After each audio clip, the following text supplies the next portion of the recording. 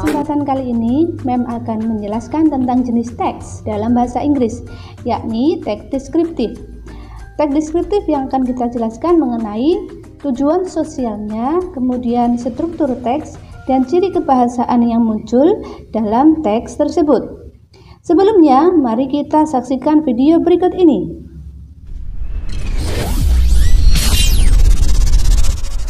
Assalamualaikum warahmatullahi wabarakatuh. Today I will describe about my home to you. Hope you like it.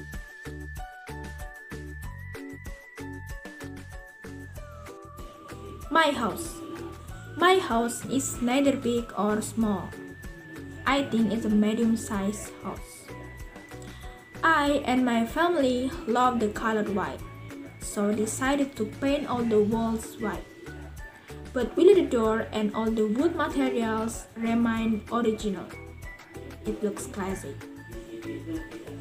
I have 2 bedrooms, 1 bathroom, 1 kitchen, and 1 living room.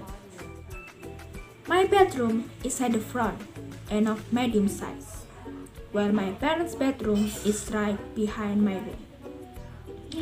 The location of the bathroom is the other side of the kitchen. It's not big, it's just small. In the bathroom, you can see water dipper, soap, toothpaste, and toothbrush. My family and I usually eat and talk in the living room. My kitchen is more simple. It has many sets of equipment to cook like frying pan, and gas stove. And of course, it has sets of equipment for eating like plates, spoons, forks, and bowls. My house has a medium-sized garden. In that garden, I plant a variety of plants, ranging from chili, orange, basil, and some ornamental plants. Usually, I read or just listen to music in the park. And I also have a garage right next to the park that is quite large.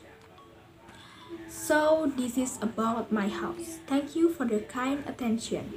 Wassalamualaikum warahmatullahi wabarakatuh.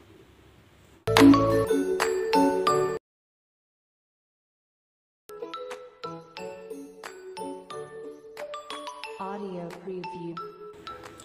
I and my family love the color white, so decided to paint all the walls white. But really the door and all the wood materials remain original.